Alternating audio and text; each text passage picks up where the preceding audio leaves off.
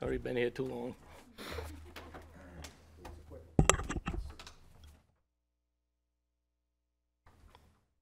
The first one. Oh, the first one. Okay. I'd like to call tonight's Somersworth Planning Board meeting to order. Anna, please call the roll. Ron LaHoulier. Here. Jason Berry. Here. Jeremy Rhodes. Here. Chris Horton. Here. Mark Richardson. Here. David Witham. Here. First item, approval of minutes of the meeting of September 18, 2024. Is there a motion? Motion to approve. Motion made by Mr. Horton, seconded by Mr. Rhodes. Discussion. All those in favor, raise your right hand. Opposed? Abstained? Next item is committee reports. You have the land use board reports. The summary, is there any comment on those? Seeing none, we'll move on to city council report. Mr. Witham. No report tonight. Next, we move on to Stratford Regional Planning Commission, SRPC update. Mr. Richardson. No report tonight, but we're having our presentation, so. Thank you. Eyes on 30, 2030 Committee. Mr. Berry. No report, Mr. Chair. Community Power Coalition. Mr. Horton. The committee has sunset, so I will have no further reports on community power. Great, thank you. Housing Committee. Mr. Horton. Mayor Housing Committee met tonight at 5 prior to this meeting. We worked on our goals that we want to focus on and what phases those fall into. And then additionally, as you folks know, we talked about ADU just after. So that's all I got. Hey, thank you. Next item, item 3, Natural Resources and Land Use Master Plan Chapters, presentation by Stratford Regional Planning Commission. Director Mears, anything to add? No, we have the folks from Stratford Regional Planning Commission here. They've been working on the Natural Resources and Land Use chapter, and they're just going to give an overview of what they've worked on. Thank you, Michelle.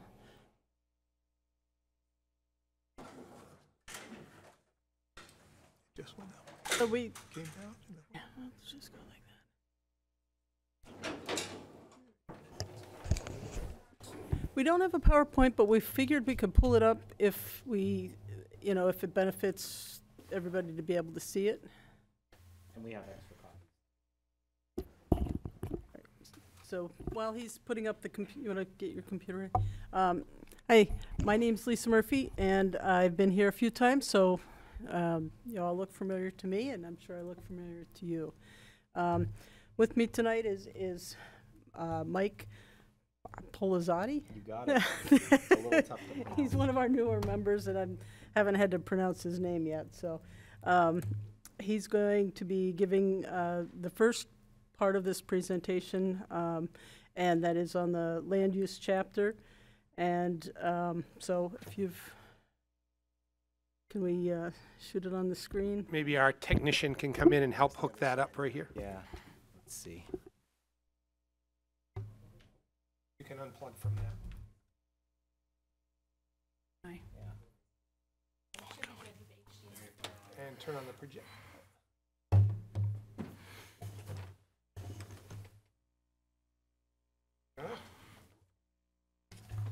And does anyone need a paper copy? No, we have them. Okay. All right. Well, like Lisa mentioned, my name is Mike Polizzotti. I am the Economic Development Planner at Stratford Regional Planning Commission, and I am the lead author for the land use chapter for the city of Somersworth. I will just say if folks have feedback as we kind of walk through this draft chapter, I think it's fine if you all just chime in, or if you have feedback too that's a little bit more substantive, I can give everyone like my contact information and my business card, and you can email it our way too as we continue working through this draft.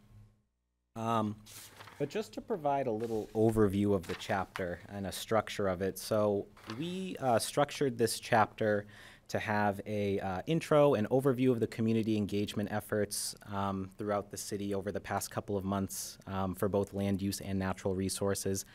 And then specifically for the land use chapter, 4 themes kind of percolated to the top after all of these discussions we had with municipal leadership, with board members and committee members, and then also members of the public.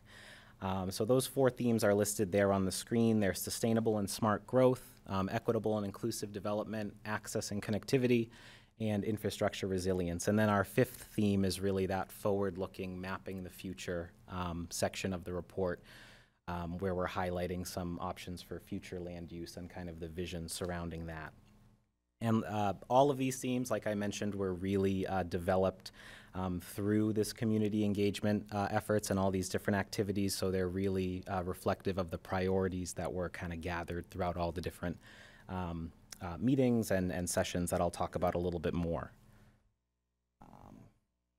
So we have our introduction, then our overview of community engagement. So we developed a pretty comprehensive outreach and engagement plan with city staff in Somersworth to make sure that we were hearing as many voices as possible. So there were 4 meetings that were held from February 2024 through August 2024 that engaged members of various boards in the city and committees in the city. And then there was also a public community workshop that was held in May 2024 where about a dozen people, members of the public, showed up and were able to voice their opinions and workshop different ideas and share kind of what their priorities and visions were surrounding land use for the city of Somersworth. In addition to that, we also worked with the city to disseminate out a citywide survey. So there were social media campaigns surrounding that, email blasts, our newsletter, city publications, and a poster and flyer with a QR code and link that was also sent out in water bills too. So we tried really hard to make sure that this survey was sent out to as many people as possible, and at the end we received over 300 responses, which was pretty robust. So we were very, very happy to see that as we were working on developing the different themes and priorities for this chapter. So the next area kind of dives into, make sure I'm on the right page, existing land use within the city. So this kind of just provides some ground setting and talks about the different land use patterns that currently exist in Somersworth and where they're located throughout the city. So within this section there's a map of existing land use in the city, and then a brief overview of some different categories of land use, discussing them here, and then also a more cohesive table that really breaks down the current land use story within the city, again for that ground setting before we dive into the different themes. So the first theme, like I mentioned, was centered around sustainable and smart growth. So this section really kind of discusses at a higher level the need for balanced and sustainable growth throughout the city, and really reflecting the community's priorities to leverage existing density that already exists in the city and existing infrastructure, while also ensuring that land that is not developed and maybe in conservation, or land that could be in conservation, is preserved. So some of the data that's presented in this section includes some items from the citywide survey as shown up on the screen, where a significant majority of respondents highlighted that their preference for future development within the city is in areas that are already developed, and kind of densifying the places that already have density and infrastructure throughout the city. The second theme, which is equitable and inclusive development, and this section really centers around fostering a community where all residents have access to opportunities, to different resources they need, and ensuring that they can access all the different assets that the city has to offer and the region has to offer. This includes also being mindful about ensuring that there's a big range of housing types within the city and affordability as well, so that folks can afford to live here. And then the data presented in this section kind of centers around a couple of different topics, one of them being urban heat islands, to highlight priorities that were raised throughout community engagement about preserving green spaces within the city, and also street trees and streetscapes too, that can help make walkability a bit more bearable in certain parts of the city in summer heat or different things like that. And then the maps are presented too in line with the text. The third theme is access and connectivity, and this theme was pretty much one of the major ones that kind of percolated to the top right away for a lot of folks throughout the survey and the community engagement efforts. But this really centers around the community's priorities for land use patterns that really bolster walkability, cycling infrastructure, safety and accessibility on sidewalks and in crosswalks, and also ensuring that the community as a whole is very, very well connected. So there's also discussions about the desire for expanded transit access through coast and different expanded routes throughout the city. And some of the data presented in this section includes a couple of different analyses that SRPC conducted. One of them is our Pathways to Play, which Somersworth was the pilot for that a few years ago. That highlights a significant portion of residents within the city, actually the highest portion of residents in Somersworth compared to all of our other communities in the SRPC region live within half a mile of a recreation asset. So that kind of highlights the need and kind of the ease of improving walkability and connectivity throughout the city to make sure that folks can access those different recreation resources.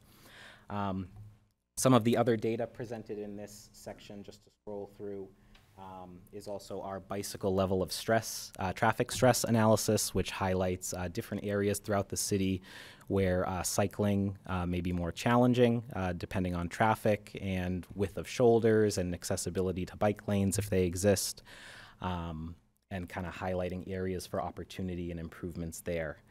And there was some additional feedback too that was highlighted in the survey on this table as well. Individuals were asked to rank or to select different activities or different priorities that should be encouraged within Somersworth. And the tallest bar here was promoting safe places to walk throughout the community. So most respondents selected that, hence it being the highest bar up on that table. So it was identified as a priority for respondents to the survey through some of those community engagement efforts. The fourth theme centers around infrastructure resilience, and this takes on infrastructure resilience from a couple of different angles.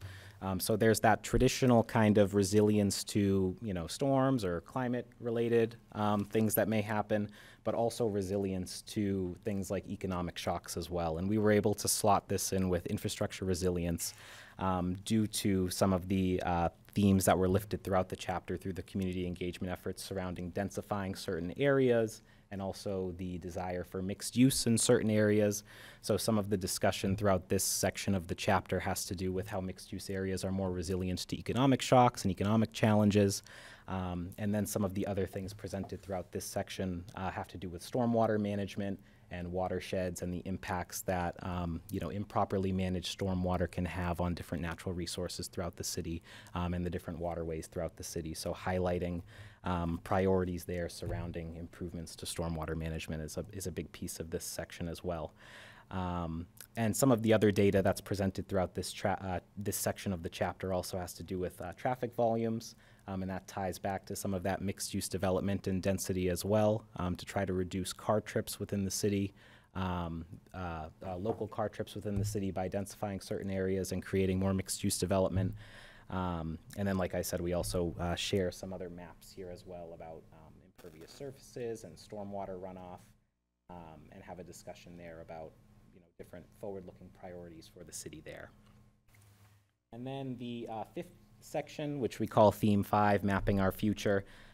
This section really highlights several things, including the constraints to development within the city, which are some of the wetlands and the conserved areas, and it also includes several of the build-out analyses that SRPC has done in the past surrounding the housing chapter that was recently adopted and some other more regional analyses as well. So within this section, there are discussions and data that are presented about the number of buildable lots within the city, where those are located, and kind of the limits surrounding development and expansion of housing and business and different areas like that. Within this section, we also highlight some of the future land use goals and also the future land use map and analysis at the very end of the chapter with the last map. And this was developed through the community engagement efforts, so listening to the feedback there, some of our build-out analysis as well, and highlighting areas that have existing infrastructure and existing density as opportunities for the future for different types of density, and then also different areas for expanded conservation efforts as well throughout the city. I did see on one of your matrices back a bit ago, developed land at almost 50%. How does that compare to other communities? It seems steep, but. Yeah, I don't have the answer to that right now, but I could get it for you. I do know that Somersworth, based on some of the analyses in the housing chapter from a couple of months ago, under current zoning, and based on the current number of existing buildable lots, is that build-out will happen very quickly in the city. And Somersworth is unique as it's one of the smallest communities land-wise. Which speaks to some of the survey results to enhance density in already populated areas. So Yes, yes. they kind of work hand in glove, if you will. Yes, and folks, I hope that this came through my presentation, but folks throughout the community engagement were very, very conscious about balancing that need for development and also conserving existing green spaces and making sure that the city doesn't become just one big development, but making sure that natural resources and natural assets are definitely conserved. And then the final part of the chapter, after all of the maps and all of the tables, is a matrix or table of the thematic goals broken down, and then all of the specific actions to meet these goals within these thematic areas that are talked about throughout the narrative of the different sections of the chapter, but they're just broken out here very clearly so that folks can see those. And these actions within each goal are ranked with the highest feasibility and highest impact being the ones at the top, and then going down from there. And those rankings came from an action ranking survey that we sent to the planning board members to be able to share their opinions on what they felt was the most impactful and most feasible. So that's how all of these are ordered.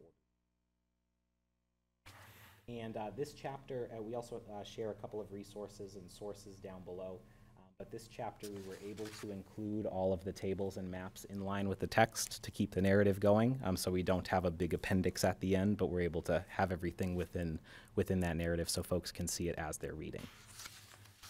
So I'm happy to try to answer any questions individuals may have or take any feedback and take notes down. But if folks kind of have more substantive feedback or they need to look at the document a little bit more, I'm happy to give folks my business card and we can have a conversation over the phone or chat over email, and we can try to incorporate any edits we'll have.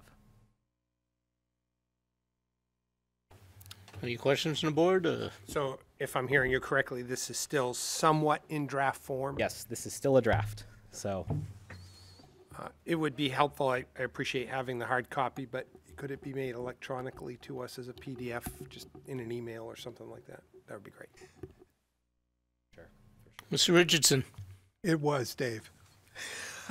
I missed it. Yeah, I believe it was on the reminder of tonight's meeting down there, so you can look at it there. Just look back and you'll see it. Are you going over the natural resource plan too? So Okay. I will pass it off to Lisa. I just want to say before you get started, I'm glad that this got a chapter of its own. But I'll let you start then before I comment. Okay, thanks. All right. Yes, thank you for that good introduction, Mark. Similar to the housing chapter and the land use chapter, we kept the theme idea going. And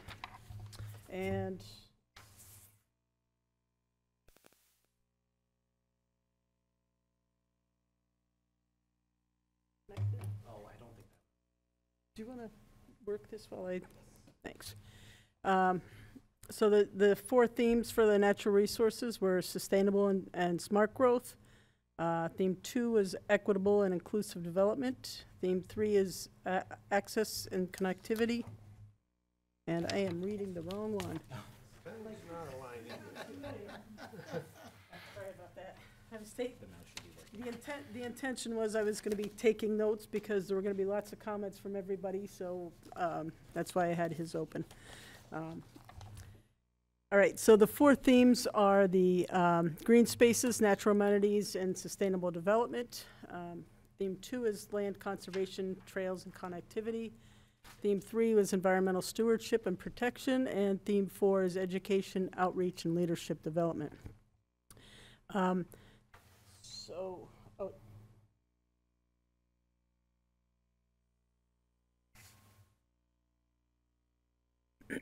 So with the natural resource chapter, natural resources are always a very interesting conundrum.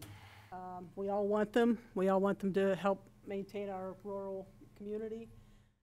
But there's sometimes conflicts with development. So, you know, balancing the natural resource protection with allowing some development is often a challenge in communities. It's as Mark mentioned, it's nice to have a chapter of its own. It's nice that we went that way. And so this chapter looks at the environmental attributes, topography, soils, water resources, and conservation land, and it helps guide the city in the land use decisions.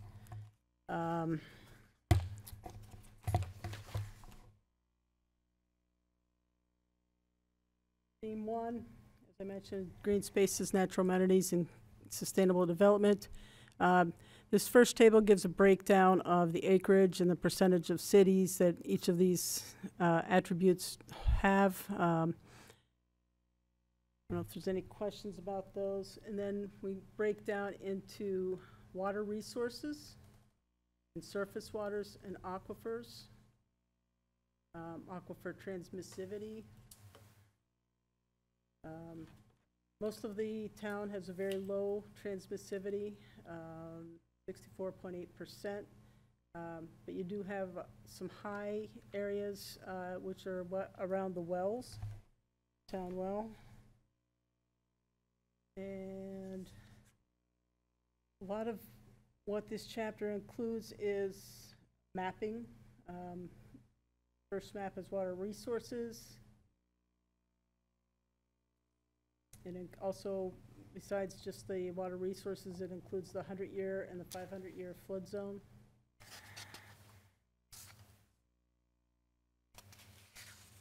Here's the aquifer transmissivity that I mentioned. You can see the higher areas are up in the northern portion and also right in the town center. Next, we get to forest and agricultural lands. This chapter, this theme, portion of the theme talks about farmland soils and soil drainage. Here is a soil drainage table that shows the prime farmland of statewide importance, very poorly drained soils, and poorly drained soils.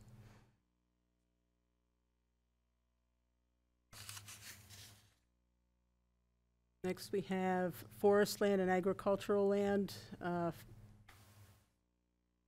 map. And I'm going to keep going. Farmland soils, prime farmland and farmland of statewide importance.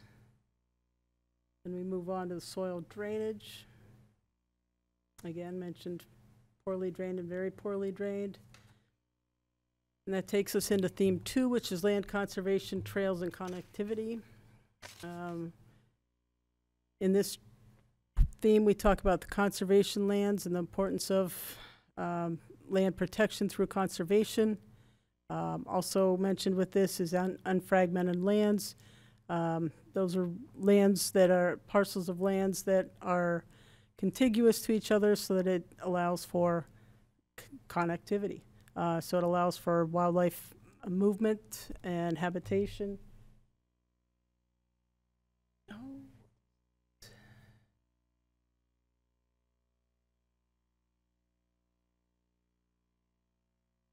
How to get this off. I'm a tech person. You didn't know that. All right, thanks.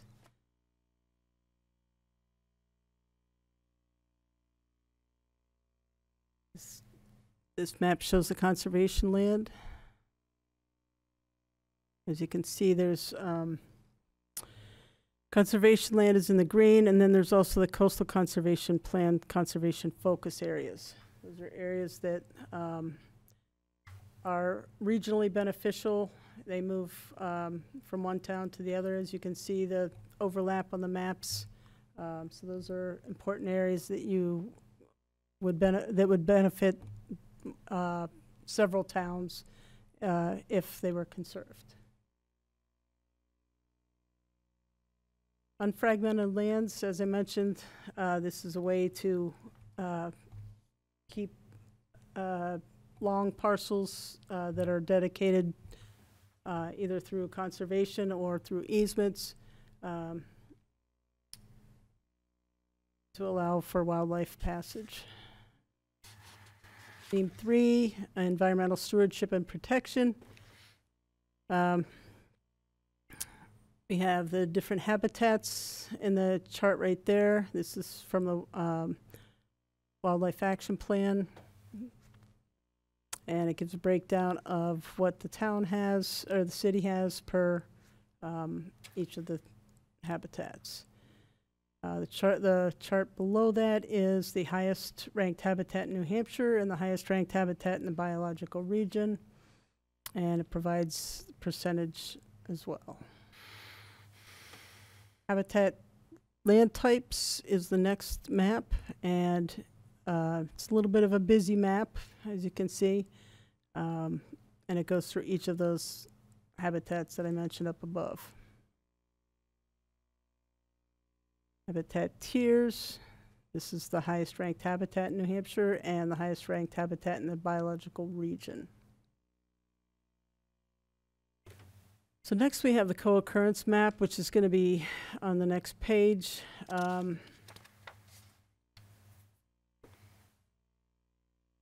Scroll down to it. All right, so this is a map that was created with different layers to show where the co-occurrence of all of those attributes that I just mentioned that are high quality. This adds all of the layers together and provides an idea of where the highest concentration of your highest priorities probably lie in terms of looking for conservation land.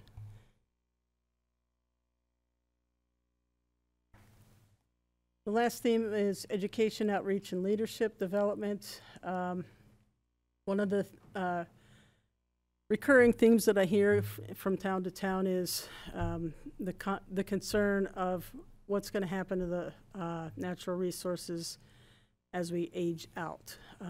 Quite a few communities have said they're losing Conservation Commission folks, and they want to be able to teach the younger folks all about the local habitat, the local concerns. So that's something that's, you know, going to be a challenge, and hopefully we can find ways to draw additional people in. But you're not alone on that one. Then we go to the natural resource goals and actions, and again, the goals match up with the themes. The first one is the theme of the first theme is green spaces, natural amenities, and substantial development. As you can see, goal 1 fits that very appropriately. Each of the themes, or I'm sorry, each of the goals has several actions, usually 3 or 4 actions to help meet that goal. And those are all shown on the right column. So, are there any questions? I know that's a quick run through, but a lot of this is mapping, and I could stand here all night and talk about mapping, but you're not going to get very far with your meeting. All right. And again, this is in draft form still and was emailed to me that I deleted, so I got to go find it. Yeah. Thank you. Is it premature to put these up on the website where they're still in draft form, or? No, we could put them up on the website now for comments. Anybody have any comments on either of the chapters, or questions or concerns? I'll just comment and say that I think you guys done a great job compiling all the feedback, surveys, information, and really put it into a form that's easy to, well, maybe it's it's a lot of information, but definitely helping develop those goals and actions to get to meeting the themes that you outlined as well. So I think, again, great job. And I certainly need more time to read through and look over, but it's a well put together product. Thank you. You know, I've been doing planning a lot of years, and this has been a great community to work with. The input that we got from the different outreach has been more than what I expected. So, you know, it was a joy working in this community. So, Thank you. Yeah, thanks very much for all of this. I think in the sessions that I attended, certainly, you know, there was lively conversation, and you listened and paid attention, and these are the results of those meetings and the surveys and everything else, and I'm glad to hear the number of people that responded to the survey. The thing I have about this whole part of it, the natural resources that we have, the number that sticks out in my mind here is that we have 34% forested land. Mm-hmm. I would bet that would be a surprise to most people living in Somersworth. Sad to say, probably the most people who know about where the forested lands are and use the forested lands are probably the homeless, because there's no public access to that land. And it would be extremely nice to have passive recreational access to much of the land that is available left here in Somersworth, whether it's for hiking or cross-country skiing or whatever. People wanted bird watching, you know, looking for different kinds of species of leaves or whatever. I think it's to me, it was a surprise that we have that much forested land. And again, as we're going about our daily lives and driving around through the city or walking around through the city, we don't notice it. Mm-hmm. And we don't notice it because we don't have access to it. So that's throughout this. You make reference to, you know, and even in the land use one with green space and that kind of thing, you make reference to green space. Accessibility is important. I can't say that word often enough. For the enjoyment of the community to be able to use those resources. So, that's my comment. And if to go along with that, the map, figure 7, the conservation lands map, has the coastal conservation plan, conservation focus areas, and that would tie into other land. Hopefully trails would connect, but that's the real success, is when you're able to make the trails connect from one community to another. Well, thank you. All right, thank you.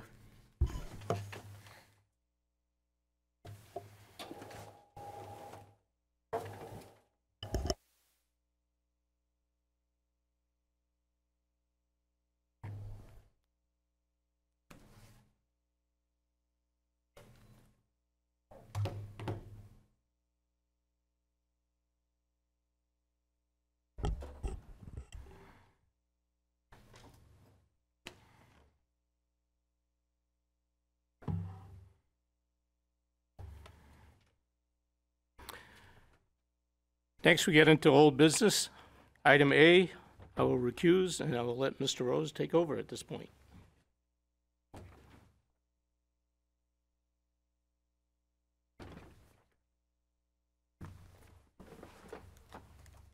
Thank you. So item 3A, continuing from September 18th, 2024, Russell Emakome, hopefully I pronounced that correctly, is seeking a subdivision amendment to extend a culvert on a property located at 59 Milo Lane in the residential single-family R1 district. This is map 69, lot 2D9, sub number 06-2004. I'd like to invite the applicant to present. Oh, me too. You want me to go over? Yes, probably should. Apologies. If the planning director could address this item. Yes, thank you. So this application was continued from the 9/18 Planning Board meeting. for the following reasons: for the Director of Public Works to review and provide input on the submitted cross-section design. Applicant information: applicant is requesting to extend the existing 12-inch diameter culvert under the driveway an additional 60 feet, adding backfill and grass over the culvert. This lot is within the Cottonwood subdivision that was approved back in 2004. This subdivision was designed with an open drainage system and subject to the following conditions of approval. There shall be a covenant in the deeds that states the homeowner can't fill in the roadside ditches. The application was reviewed back in September at the SRTC. At this meeting, it was recommended that the applicant provide a cross-section design, construction detail submitted by an engineer. It was also noted that if approved, the existing water shutoff can't be covered with the proposed improvement. Planning just cautions the board in granting this request for drainage improvements for the precedent it will set and the potential for the overall parcels within the subdivisions to fill in drainage ditches. That was part of the overall subdivision plan. Thank you, Director Mears. Now, if the applicant would like to present.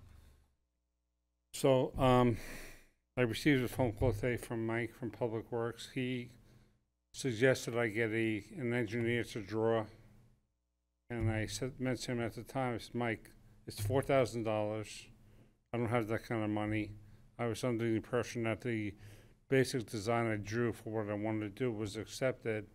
They just needed someone to walk the property to see exactly what I'm doing. He said, well, it's recommended, it's not suggested. It's up to the board to make the decision for you to continue what you're doing.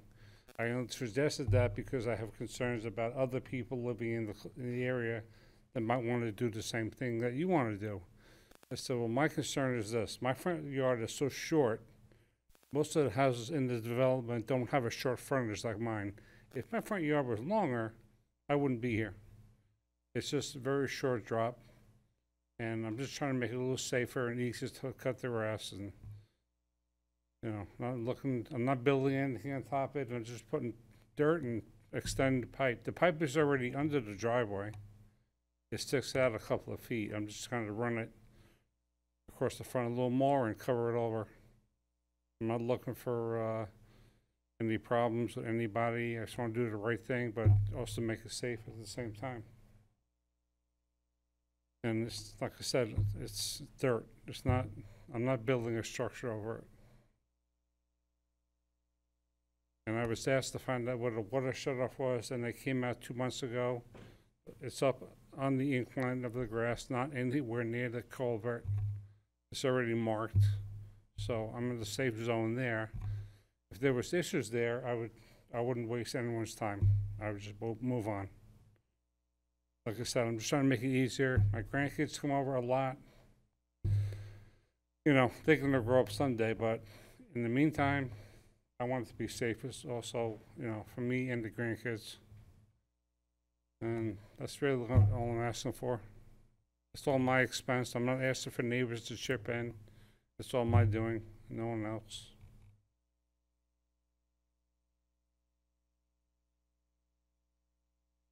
Nothing further? All right. In that case, I'd like to invite anyone from the public who'd like to comment to do so. So opening the public hearing. Okay, seeing no one from the public to comment, I'll close the public hearing and open up for questions from the board.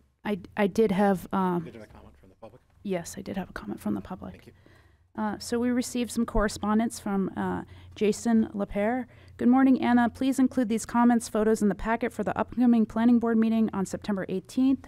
Dear Planning Board, in regards to the proposal for Mr. Omnicon to add 60 feet of pipe from the exit point of his driveway culvert to the entrance of the drainage swale ditch area that happens to run parallel to my entire low-lying driveway property, I have the following concerns and questions regarding the modification of the property.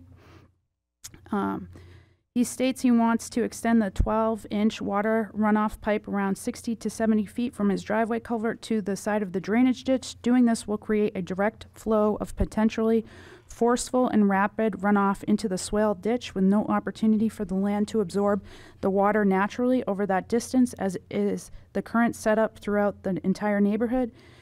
Doing what he has proposed could overwhelm the drainage swale as was originally designed and could potentially cause flooding issues on my property, including into my garage and basement. I get runoff into the swale area from both sides of the street, uphill and horizontally from the opposite direction, all funneling through the concrete culvert underneath the main road. There is also a primary transformer that sits low in the ditch between two driveway culverts across the street from me that can occasionally be prone to water rise during winter frozen precipitation and rain events. The first 3 photos below are taken from my driveway looking uphill. The property is directly adjacent to my driveway wetland area in the photos. Number 2, with a normal storm rainfall of approximately 1 inch or so, water runoff enters the swale area beside my property line and driveway, which only sits at the elevation of approximately 1 to maybe 2 feet at high point above the bottom of the swale area. The final 2 photos below are from November 2023 after a normal rainfall. The red swirl I marked up in the photo is approximate location of where the proposed pipe would exit into the side of the ditch area. If the proposed modifications to the piping drainage is approved, can that guarantee that my property home won't be susceptible to additional water rise from severe rainfall along the property line? The city required the builder to design this neighborhood with specific surface water management features to help avoid potential drainage problems. 3, also adding and burying this long pipe will likely get clogged with leaves and debris from runoff coming downhill over time, and as a result, the main road may flood due to the pipe blockage and water accumulating on the other side of the driveway. Frozen precipitation during the winter months will almost certainly block that entire length proposed pipe from draining any rainfall until a complete thaw cycle occurs. Did Mr. Height of Civil Works New England perform any on-site survey or evaluation for this proposed minor field modification of the slope uphill of the property, determine how a severe runoff event would affect the drainage swale next to my property? And there was also additional correspondence. Good morning, Anna. In regards to the cross-section sketch, I have additional comments from the planning board for the October 16th meeting provided below. The sketch is definitely lacking detail, no elevations, slopes, or pavement or gravel material called out. The sketch appears to have been stamped as received by administrator, but no professional engineer stamp. For an amendment to be planned out finished subdivision, this proposed field modification should get PE approval. Usually only see field requests for active construction. This request should get more than a field amendment, in my opinion. The engineer should rerun the stormwater model and calculations to compare what was approved in 2024 or 2004 with what is being proposed now. The flow of water coming out of the 12-inch open-end downhill pipe directly besides where the water is runoff is flowing under the main road culvert poses a serious risk of potentially overwhelming the swale and causing drainage backups at the road culvert. The city must have a file on the subdivision and knows of who did a review of the original approval. Was Civil Works New England even involved with the original subdivision approval? And that's it. Thank you, Director. Comments from the board? Mr. Whittam. Thank you. I quickly referred back to the minutes of our last meeting as to why we continued this applicant to this meeting, and it was to seek a more detailed feedback from the Director of Public Works and Engineering staff, which we got.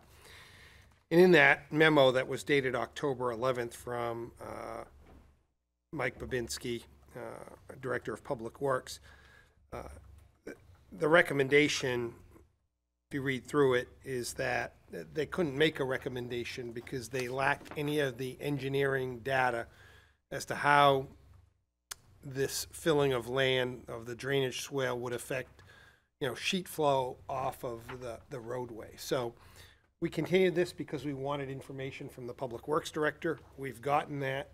They can't support it because it needs the engineering data. We've had correspondence here tonight which alludes to engineering data. I will say that I did drive up Milo Lane and looked at the subject property and would agree your front yard is short, steep, and there's no question that filling that drainage swale would improve the front yard. I can't argue that. But what I can't emphatically say is what effect, if any, it would have on the sheet flow off of the roadway, whether or not it would enhance water flow to adjacent properties. May or may not, right?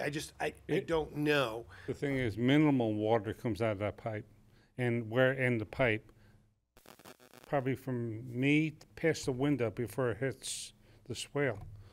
And again, I think, you know, it's probably minimal water now. It may be minimal water if he extends this, you know, the length that he wants, but we just don't know, right? Because some of that sheet flow off the road is being absorbed into the ground in that drainage swale. So as much as I think it would enhance his property, I'm struggling to be able to support this just because of the need for some of that engineering data. And I get that we don't want to spend the money on that. This, you know, we're looking for a simple fix. I get it, but just not sure on the. And there's still enough grass for the rainwater to absorb. I mean, on the front lawn. Like I said, there's still a long distance from where the swale is. It's not like the pipe ends at the swale. It's back pretty far. You know, the whole length across the front is probably 100 feet. Mr. Berry? Thank you. So I completely echo what Councilor Witham is speaking to. I can tell you, I used to practice civil engineering. I used to design subdivisions and drainage systems, and I can tell you, it might not look like there's a problem, but there very well could be. Remember, it's all the land that's up, that's draining through. It's not just your property, it's what's coming from up the street, right? I understand. All that water accumulates. But what you're also not thinking of, engineers plan for major rain events. So we're not talking about what we got last weekend. We're talking about, you know, the big rainstorms that are, I don't know if you've ever heard of 10-year storms, 25-year storms, 100-year storms. Not that long ago, we got hit with 2 back-to-back 100-year storms that almost knocked out our dams, okay? This is a flood zone not that long ago. So engineers design the site to prepare for what's going to happen in your area. And it might not look bad to you, but it could have catastrophic consequences downstream. Now, that neighbor that spoke in the correspondence, there could be some legitimate problems there, right? There's a transformer. That's a big risk. You can't have water near electrical components. For me, maybe being a little bit less, dire and doom and gloom than that dam breaking bit. Yes, you make a point that, right now you have grass. Water will flow slower over grass. Mm-hmm. True. But if you put a pipe there, it's going to concentrate. It's the same amount of water, but there's nothing slowing it down. So on the backside of that pipe, it's going to erode, right? That swale could fail. It could knock out the swale, could go right over the swale. So another thing that we ask engineers to do is design riprap, right? They need to reinforce, they need to grade. There's a lot of things that go into it. So I know you have good intentions, but for me, as an engineer, having practiced as an engineer, I'm all for engineering and having a PE stamp. I know it seems ridiculous, but it's the right thing to do. Plus, the swale is, when it drops down 9 feet. It's not like it's a foot above the ground. And as far as this power, all the houses all have underground wiring. We all have our units outside. So, and the development was built in '04, so if there was an issue of rain or snow, something would have happened by now. And all the people that live there have been there since the houses were built. I'm one of the newest ones that moved in. I mean, like I said, I'm not looking to create an issue or have a problem, but I don't know what to say at this point. Yeah. I really don't. What I would add here is I think there's been multiple good points raised around the potential risks. When this subdivision was designed and built about 20 years ago, it was designed with an open drainage system. And I haven't seen too many subdivisions come in with that sort of system in place in the time that I've been on the planning board.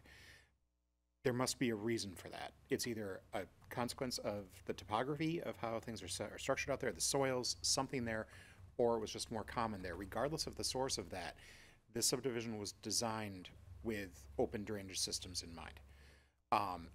And we also have in place covenants apparently on the deeds associated with this subdivision that require those open drainage systems be maintained. So if we were to permit you to do what you're asking here without fully engineered work to determine that it doesn't create a problem. We do open the door to your neighbors doing the same and potentially compounding issues that are there. We also essentially override an engineering decision that was made 20 years ago and has worked. So I have significant concerns about this without a professional engineer looking at it. And I know it doesn't seem like a lot, but small changes to these drainage systems can have major impacts. I grew up in my early childhood in a major flooding area and lived in a riverfront apartment. I've seen what happens in 100-year storms with existing conditions. And if we alter them from what they were designed for, we increase the risk. I can't say whether this is a good idea or a bad idea. The fact that I can't say it's a good idea leads me to not want to move ahead with it without an engineer saying it's a good idea. Can I hear something? Back in July, Steve Height came out to my property and walked the property completely. His suggestion was to set 60 feet, not 70 to 80. That is a problem. Same thing with the back along the fence. Stay within the buffer of the wetlands. When we first met the first time back in May. So I pulled out the permit for the wetland buffer and stayed before the buffer at 38 feet. And Steve Height said, look, Russ, if you travel that pipe to the swale, you're going to have a problem. They're going to shut you down right away. He even wrote a letter and signed it of his suggestions of this should be okay. If they need some drawings or something, they'll let you know. So I do a basic, you know, because there's no guarantee that you would allow it, even if I spent the $4,000. You could shut it down, and I'm at $4,000. So if I was going to spend the money and guarantee it, I would borrow the money. But there's no guarantee that you allow it. The neighbor to the right of me, he has his own problems. I'm not looking to start problems with anyone. He has just major issues. He doesn't associate with anyone. That's his issue. Try to be friendly with everybody. I'm not here to start an argument. I'm not here to put anyone down. But again, I'm just trying to make things right. Any other comments, Mr. Horton? I'll just add that, you know, my comments really reflect here what's already been said. We really got to follow, I'm going to follow the guidance of the DPW director and as well as the concerns raised by the abutter. It's hard to, I can't, in good faith, make a decision in favor of the application without an engineered drawing, kind of outlining contours, drainage analysis, all those stuff. And for those reasons, I won't be in favor of accepting the application as complete. Mr. Richardson? Yeah, I agree with what's all been said, especially with just what Mr. Horton said. To me, if there has not been any problem with the 2,500-year storm area, that means the system that's there is working. And without the kind of information that an engineer can provide us, I'm not in favor of it. Mr. Whittem? Just procedurally, I think we have two components. One is the application acceptance. That wasn't done at the last meeting. We do have now a sketch, for lack of a better way, but I don't think that that is what we're looking for. We're hearing about engineering. So I'm just going to cut to the chase that I do not find that I'd move that the planning board does not find the application complete for review due to lack of engineering information. We have a motion to not accept the application as complete. Mr. Richardson seconds. All those in favor of the motion? See none, unopposed. All right. And then I'd further move that the request of Russell Amicone from the subdivision amendment to extend a culvert to property at in front of 59 Mile Lane be denied because of the lack of engineering information and the lack of the application engineering information. Motion to deny for Mr. Whittem, second by Mr. Richardson. All those in favor of the motion to deny? Item is closed. Thank you.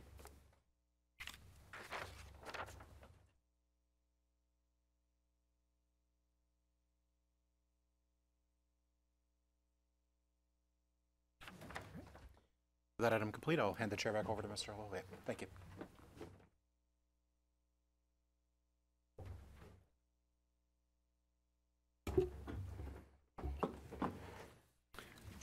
Mr. Chairman, with regard to old business B, I'll be recusing myself from this matter.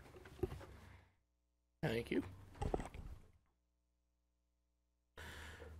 Under old business, item B, continued from September 18, 2024, Hanson Corner Realty LLC is seeking a site plan amendment to make revisions to parking and other site infrastructure on a property located at 375 Route 108 in the Commercial Industrial CI District, assesses map 58, lot 05, site number 08, 2021. Director Mears, anything to add? Yes, thank you, Mr. Chairman.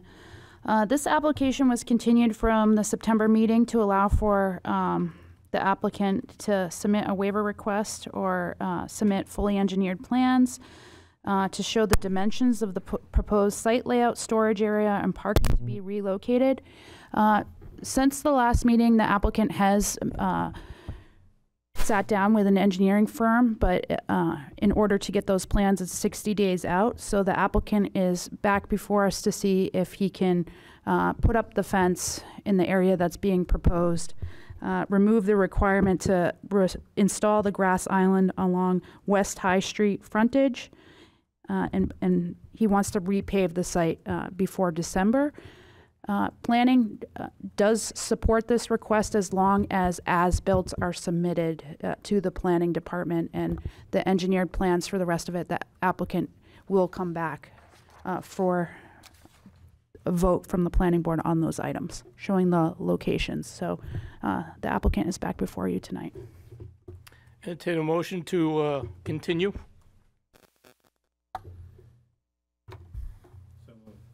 Motion made by Mr. Horton, second by Ms. Berry.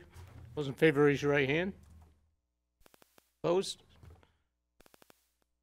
At this point of the, did we already vote on the application last meeting? Okay. At this time, I'd like to invite Mr. Janatus to make his presentation.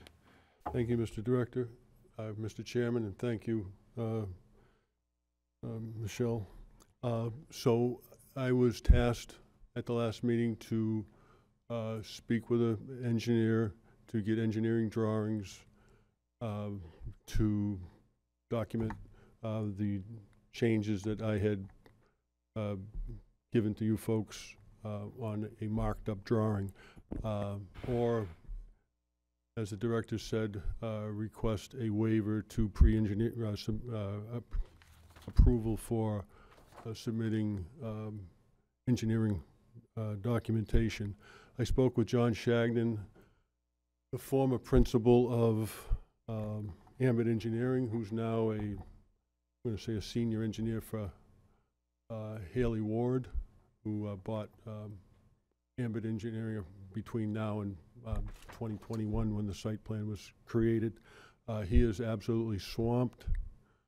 He said there's not a chance I'm going to be able to get to creating documentation showing what you want to do within the next 60 days. So with that, because of that, that's why I'm requesting a waiver on the engineering plans, which obviously in the last meeting you guys requested that I provide. I'm still asking for that. I'm still requesting that waiver, possibly with a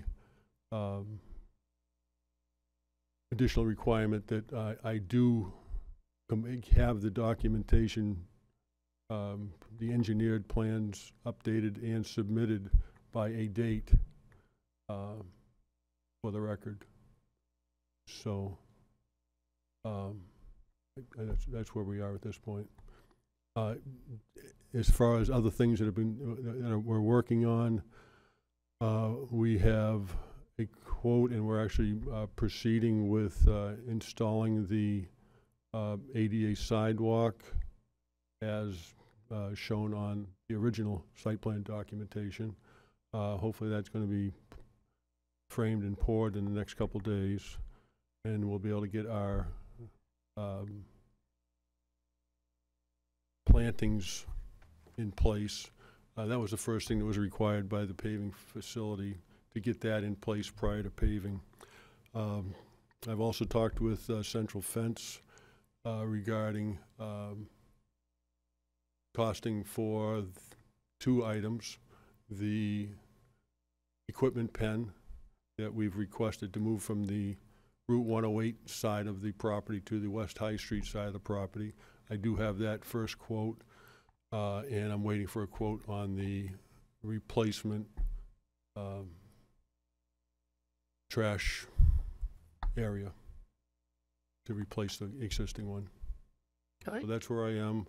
The window's obviously closing on the reclaiming and paving window, and I am here to listen to. I know you have a number of motions you're trying to vote on. I'm not sure if you're even going to get to that, but that's where I am. Okay, thank you. Open a public hearing. Anybody care to comment on this application? Is there any correspondence concerning this application? None this evening, Mr. Chairman. Seeing none, close the public hearing. Mr. Barry, questions from the board? All right, just a point of order. Director Mears, so to make sure that that I'm not confused here. So we're not going on everything that was here last month. We're only looking at specifically, correct me if I'm wrong, items A, B, C, and E. Is that correct? That, I think, can I speak? Because I'm the one who told her, so you tell me who you... Somebody tell me. I'm a little bit, to be honest with you, I'm a little bit confused on what Raleigh's requesting right now. I was under the impression that we're still going to get engineered plans based off the discussion. I didn't know there was a request for a waiver from that. Yeah. Well, that's what the result. That was the result of the September meeting, one or the other. Yeah. I came in and said we couldn't get plans. John couldn't create plans so the waiver was the alternative. So that's where I am on the waiver. As far as what I'm asking for, Jason, the 9 items were part of the application, so I'm assuming they're still in the books. But the 4 things that I need to be able to pave the parking lot, the 4 things are the, I can't pave without doing the other. Because the fences have to be, they're telling me they have to be put in, the posts have to be set prior to the paving, or else I'm gonna just, I can do it, carve up the $200,000 paving after the fact, which is not my first choice. Okay. All right, so at least to me, it still sounds like A, B, C, and E is what he's trying to propose. I don't feel really great about the others, but I'm willing to come to the table to talk about those 4. And maybe that'll be enough to help you get where you need to go. So, Yeah, I'm curious, have you ever cherry-picked an application, or is it all or nothing? Is that? Because I can tell you that for me, that's going to cause a problem. Personally, I'm okay with working with you to say, okay, those parking spaces in the front of the building, okay, all right, I can work with that. If you want to do as-built at the end, that's where I stand. You guys can feel how you guys want to feel. Tell me what you mean by that statement. So your goal was to remove the parking spaces in the front of the building, correct? Right in front of the showroom? To add them. You wanted to add them? Right. Right now, there's 2 handicaps, and it seemed like it made sense to create the parking across the front of the entire front of the showroom, which is what I showed in the drawing. I believe there'll be 4 additional non-handicap spots. There might be a 5th one, but I think 4 is plus the 2 handicaps. And you have handicap now? There's going to be 2. There's 2, okay. They do not exist yet. Understood. You know, as far as the green space, personally, I don't have a problem with the green space. It's already disrupted. Personally, I don't have a problem talking about that one. Currently, the green space, that area is pavement, just to clarify. It's an existing paved parking lot that somehow that green spot, I don't know if the board added that in, if John did it out of, making something looking flowery, or if you guys demanded it. I'm not sure how that how that all worked. I was not part of the, I'm not sure, I wasn't on the board at 2021. that time, so I can't speak to it. As far as the fences, I know the thing that was giving us all heartburn was that we didn't know where they were going to be, right? So well, the I big have it on- problem. I have it on the drawing. And that's good. The big topic of the day was, you know, if we have to go after compliance for whatever reason, we don't have something formal, we don't have X, X, X, and X, right? We need to know where those posts are gonna be. I- You know, before, Per and what regulation requires that? I don't, something doesn't sound right. I can't believe that. we require a site Like plan. plus or minus 6 inches, plus or minus a yard, what are we We talking need an about? engineering drawing. It's really that simple. So personally, I'm willing to work with you to come back, because you're saying you're gonna have your engineer draft up drawings Of your what? site, right? You're gonna- Of what's done. of what's done. Okay, and that's the only reason I'm speaking up, is that maybe collectively, we're trying to work with you, okay? Because otherwise, if we went based on the conversation last month, you'd be denied, straight up, right? Because you have no drawing. Oh, right, well. Right, so if you have, I guess the point is if there's an as-built and the other board members are amenable to it, we might be able to do something after the work is complete, as long as we come to an agreement. So I'm willing to have those conversations with the board, so I'll leave it at that. Ms. Horton and Mr. Rhodes. Sure, I'll just comment and say that I'm still, I'm not in favor of amending a site plan without engineered drawings, so I'm kind of right back to where we were last month. I'd really, I need to see engineered drawings and to be able to vote on it, so that's kind of where I'm still at. I'm not in favor of waiving, approving a waiver to mitigate that, so I'm still where I am last month, I guess. Well, Chris, you were the one who put the motion on the floor to accept it last month. Now you're against it because you don't have. It's not up for debate. Mr. Rhodes? So I lack a little bit of context, having missed last month, unfortunately, but my biggest concern here, well, there's two. One is that I'm not entirely sure what I'm being asked to vote on, and we have a list A through I here. I'm a little uncomfortable carving chunks out of that and approving those, tabling or continuing others until engineering drawings come in. The other concern that I have is that we just unanimously voted to deny a homeowner putting in 60 feet of culvert because he didn't have engineering drawings. We're talking about a multiple $100,000 commercial property work here that we're contemplating allowing without engineering drawings. Hold And I'm on, not two, comfortable with totally that. two different things. I You have that was a totally different situation. We have an existing property with existing requirements from the board. that you're looking to amend.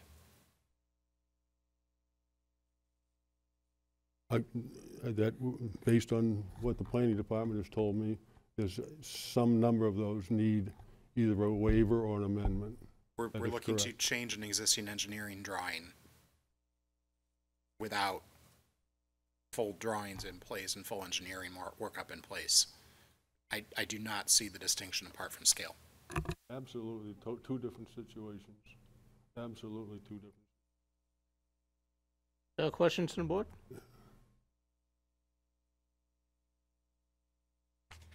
Now, did we vote on regional impact last time?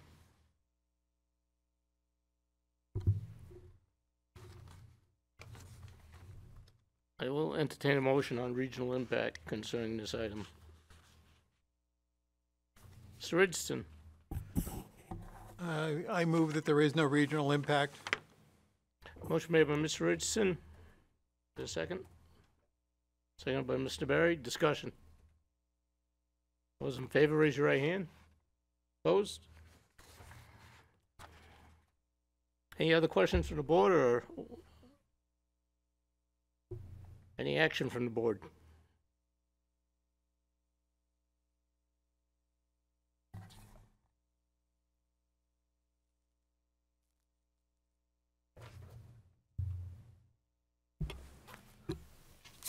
Point of order. Again, go ahead. Mr. Horton? So I guess there's two paths we could go, well, there's two paths in my mind we could go here. We could continue to date certain to the next meeting, or we deny the application for, not having all the required material. So I guess, those are two options. The question is that, are those the two options really before us, or is there anything else to add? Director Mears? I did speak with the applicant about repaving the site doesn't require site plan amendment, but he would like to remove the requirement to install the grass island in the fence. But I don't know if the board wants to go forward with that. I was under the impression that the applicant was going to come back with engineered drawings after that for the rest of the items listed.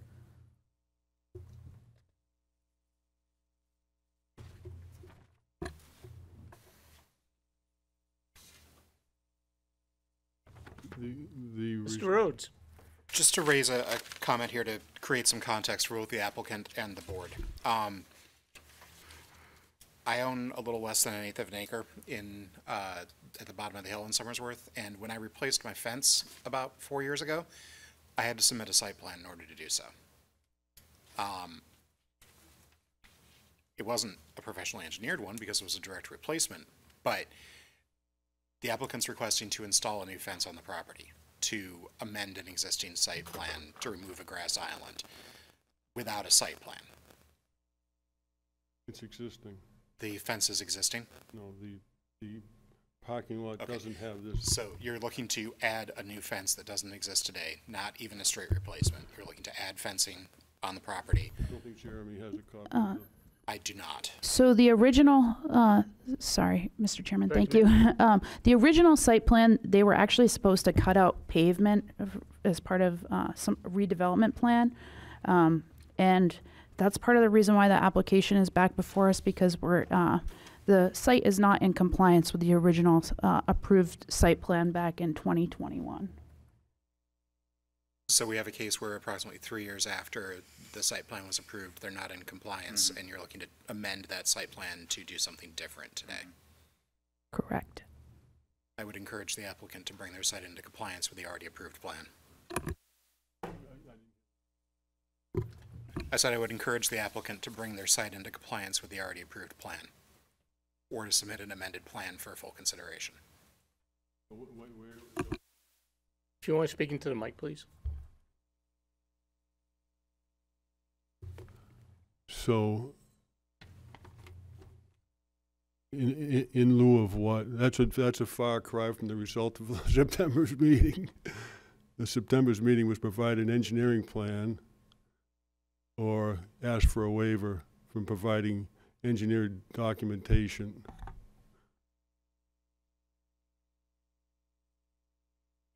So how did we get to this point? I think because this was the already approved site plan, so the board is saying that they're not going to probably grant the waiver for engineered plans. Okay. So in order to come back for a site plan amendment, you need to have engineered plans Okay. for the board to review. So what happens between now and next summer when we have the next window where we can proceed with coming into compliance? Do I go to jail? Do I start getting fined thousands of dollars? What can I get a feel for what may occur in the meantime? Because you know the compliance is not going to happen this year. Result of this meeting. Yeah, so I will work with Shane about the code compliance issues. We have been trying to get this site back into compliance, and we have been meeting with you, as you know, and we have not pursued going after the fees at this point because you have been working with planning staff. So at this point, that's a discussion between Shane and I, and that's not a board discussion.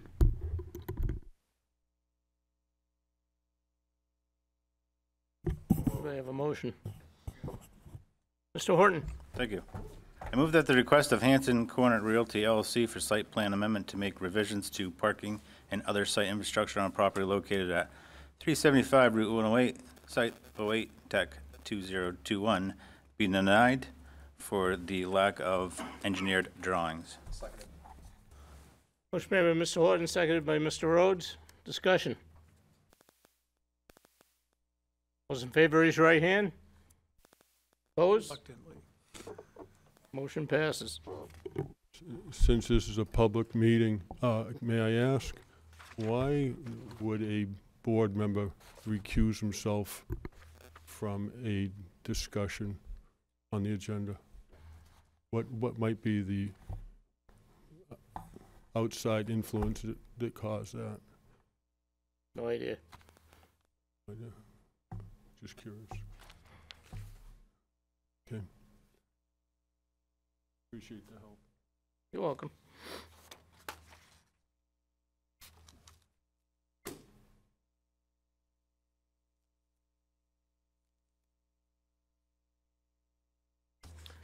Any other old business before the board? Director Mears. None this evening, Mr. Chairman? Next item is item 5, new business. Item A, Michael Davis is seeking an extension request of an approved plan for conditional use permit approval for after-the-fact excavation and alterations within the riparian and wetland buffer on a property located at 25 Otis Road in residential single-family R1 district, assesses map 31, lot 49, CUP number 03-2023. Director Mears? Yes, so the applicant is seeking extension of a 120-day period to address the conditions that must be met prior to the final approval. The final plan shall bear the stamp and signature of a New Hampshire licensed land surveyor, and a final wetlands restoration plan shall bear the stamp and signature of a New Hampshire licensed wetland scientist. Federal and state permits, all federal and state permits shall be in place before signing and recording, including New Hampshire Department of Environmental Services wetlands permit. The applicant is requesting a 5-month extension to file and receive approval from New Hampshire DES for after-the-fact wetlands permit. This would allow for the applicant until April 7th, 2025 to submit final plans and state permits to the planning office. Thank you. At this time, I'd like to invite the representative of Michael Davis to state their name and address, and please, or your affiliation. And please Good make evening. a presentation. Good evening, Board, and thank you for your time. My name is Marcia Brown with NH Brown Law, and Michael Davis retained me to represent him in this matter, which has a long history of trying to get him into compliance. And since my involvement early 2024, we've reassembled the engineer, the wetland scientist. We got a restoration plan, which was expensive to obtain, but we got that plan and got approval for the preliminary approval of the conditional use permit. And part of that permit requires within 120 days to come back with an approved DES permit. The problem was this summer, I don't know if in your packet, do you have the email from the wetland scientist explaining the delay? Okay. So Mr. Davis was unable to pay a invoice timely and stay in the queue. And because, well, we reassembled the team with Mark Jacobs because he had familiarity with the area. He is also a sole proprietor, which makes him cost effective. But being a sole proprietor, it's not like he has other staff that when he has a logjam of work that he can delegate to. So having fallen out of the queue and trying to get back into the workflow, in speaking with Mark Jacobs and asking him, how much time do you need, was able to get a commitment from him, knowing that the wild card is DES's turnaround time, but because he has a lot of applications with this particular reviewer, he kind of knows what the workflow is, thinks that 5 months should be enough for him to get the application in for December and have it reviewed and get back. My problem with that timeline is I need my 120 days to accomplish getting the DES approval expires in November. And so I'm asking that for a 5-month extension of that 120 days so that we have until April 7th to submit the DES approval. Thank you. Is there a public hearing on this item? This time I'll open the public hearing. Anybody care to comment on this application? Any correspondence concerning this application? Seeing none, close the public hearing. Entertain questions from the board. Mr. Rhodes. Just so I'm clear on the dates here, the request is until April 7th to come back with the approvals from DES or to submit the plans to DES? That is not to submit the plans. Okay. That is, the conditional approval expires on November 7th. I'd like the conditional approval to get all of the prerequisites done to expire on April 7th, if that's clear. So, Mr. Jacobs intends to submit the plans this December to have return from DES in April so that work can commence in the spring. Correct. Which I think was the timeline that we kind of expected work to happen anyway. This We're is just hoping to extending meet it the there. spring, yes. Okay, thank you. The questions on the board. Mr. Witham. Yeah, oddly enough, I do think the timing of this going into winter just, quite frankly, makes sense. The work would likely happen in the spring, so there's that, right? So I think I can work with this given where we are in the time of year. Mr. Richardson. Yeah, I agree.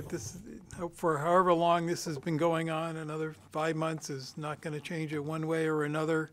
I might just comment, though, that our meeting in April would, if it's traditionally on the third Wednesday, it would be the 16th.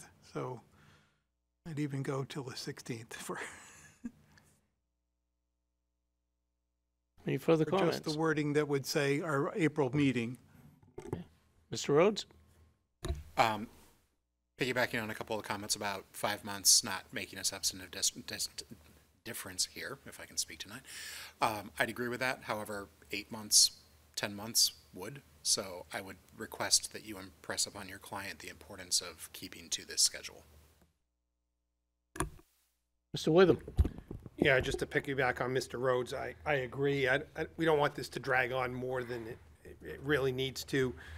As the council representative to the planning board, I can just share that the property has raised the ire of many a resident. It's caused many of a phone call and email. So I'm glad we're at least at a stage where we have a plan. There appears to be I won't call it a goal line, I'll call it a starting line in sight in the spring. So I am cautiously optimistic that we can get there. Any further comments from the board?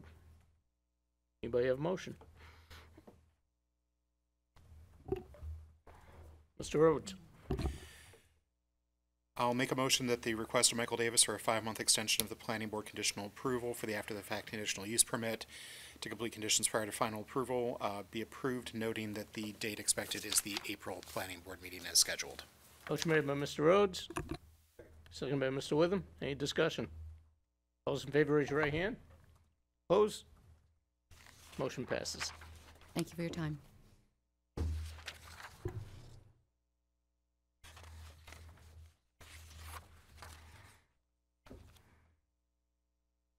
Item B under new business, Rand Development LLC is seeking minor subdivision approval for a 2-lot subdivision on a property located at Old Rochester Road in the residential single-family R1 district. Assessors map 67, lot 5F, sub number 05, 2024. Director Mears, anything to add? Yes, thank you, Mr. Chairman. The applicant is seeking to subdivide an existing 1.88 acre parcel into 2 lots. The lots are proposed to be serviced by city water and on-site septic. There is a noted wetland shown on lot 5F1. A conditional use permit would be required for structures located within the 150 feet of the wetland. The applicant has said that they do not intend to disturb the wetlands buffer. The application was reviewed by the SRTC at the October 2nd meeting. This lot complies with all zoning, and this is ready for the board to take action, accept as complete. Application is ready for acceptance. Okay. Entertain a motion for application. Mr. Witham. Move that it is complete for review. Motion made by Mr. Witham, seconded by Mr. Horton. Discussion? All those in favor, raise your right hand. Opposed? This time, I'd like to invite Mr. Stoll to make his presentation. Thank you, Mr. Chairman, board members. Bob Stoll at Tritech Engineering, Dover, New Hampshire. This is a lot that Rand Development owns.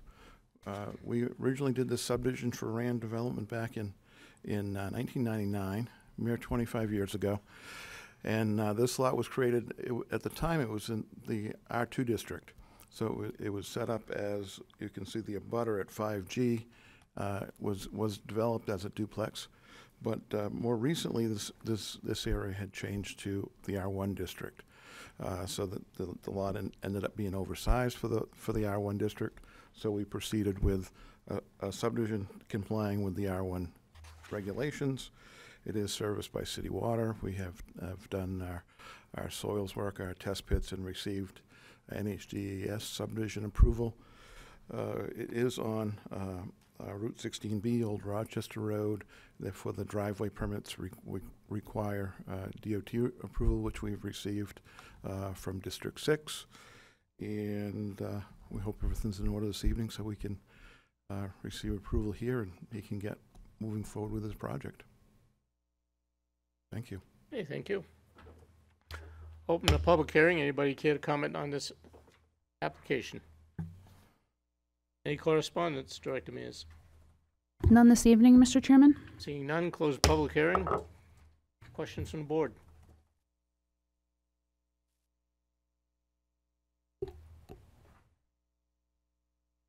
Okay, entertain a motion on regional impact.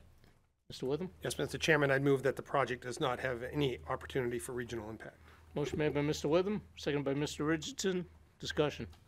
All those in favor, raise your right hand. Opposed?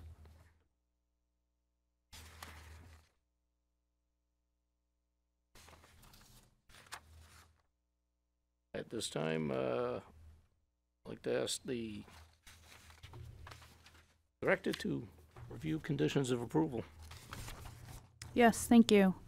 Plan revision, property markers along the front property line to be shall be set with granite bounds. Please revise S2 landscape note L1, 2 to update subdivision section 7, Roman numeral 8, 3A, B, E. Revise the water line information to 12-inch. Conditions that must be met prior to final approval.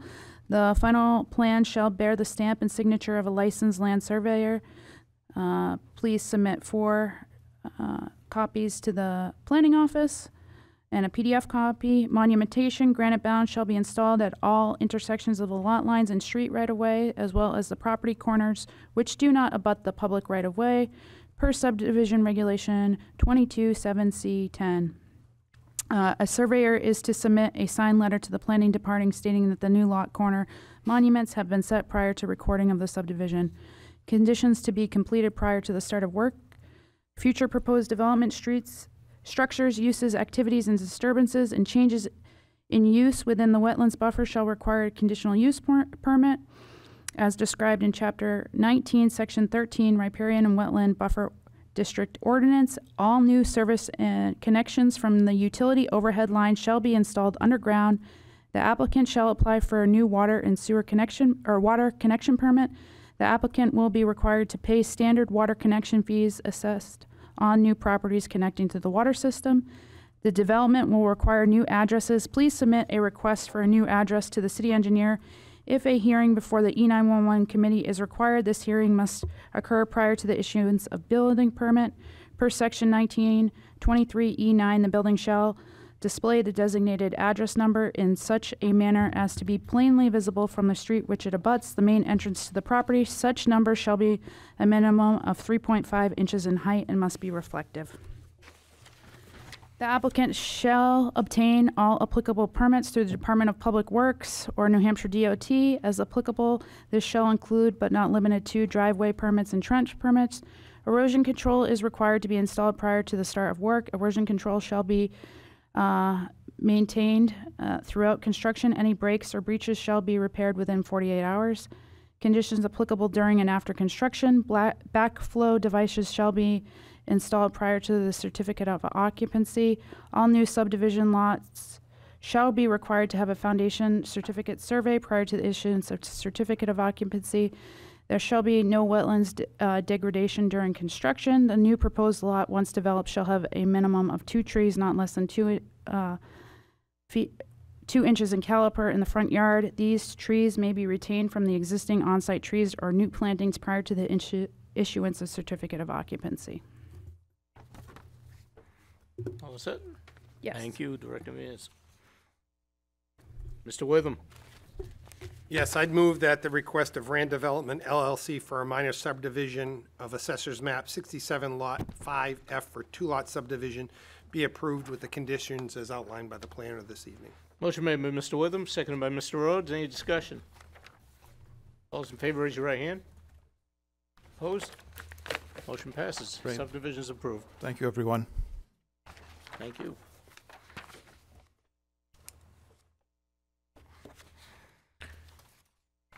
Director Mears, any new business that may come before the board this evening? None this evening, Mr. Chairman? Is there any workshop business? None this evening, Mr. Chairman? Communications and miscellaneous. Mr. Witham. Yes, thank you. There was a question asked of Mr. Genados as to why I recused myself. I just feel somewhat obligated to speak to that.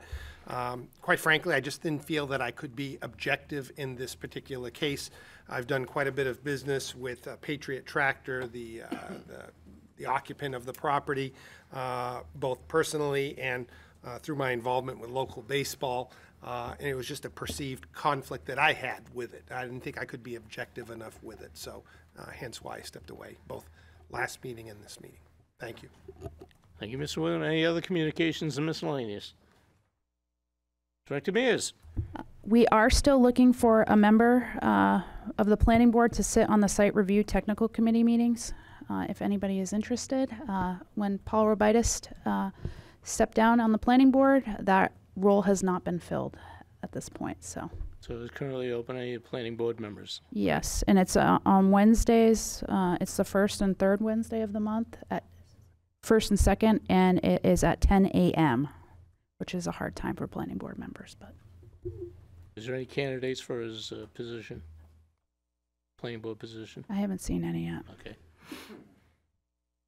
Any other communication and miscellaneous? Mr. Horton? Thank you. Just looking to see if maybe for the next meeting we could get an update on the Maple Street gas. Wow, what's the word I'm looking for? The gas mains that were gas substation. If we could get an update on that. I know part of the conditions of approval were to remove the existing gas field that was on the corner of Bartlett Street upon completing the infrastructure. So just looking to kind of get an update on that, maybe for next meeting. Appreciate it. Thanks. Any other? Mr. Berry? Okay, so something I want to chat about. I admit myself frustrated, to be honest. After the business last month, I was concerned with the application that was Brent Ford. I didn't feel good when I left the meeting. I feel even worse tonight, to be perfectly frank with you. Somebody once told me that the road to hell is paved in good intentions, right? And I found myself 2 months in a row lowering my standards for something I knew to be wrong, right? We wouldn't let anybody else do a project without having a site plan in front of us. The fact that we let that conversation go is, honestly, it's not okay. Personally, I'm going to make a statement. I would like planning before a project comes before us to ensure that the drawings are there and that they're present. And if they're not, we need to deny that project. We need to say it's not okay, because we shouldn't be in this position. It makes us not look good. We came off poorly to the applicant 2 months in a row. So I'm just going to let you know that's the stance I'm going to be taking moving forward. So, yeah, that's how I feel. Thank you. Any other communications miscellaneous? Entertain a motion to adjourn. Motion made by Mr. Horton, seconded by Mr. Richardson. Those in favor, raise your right hand. Opposed? Thank you very much.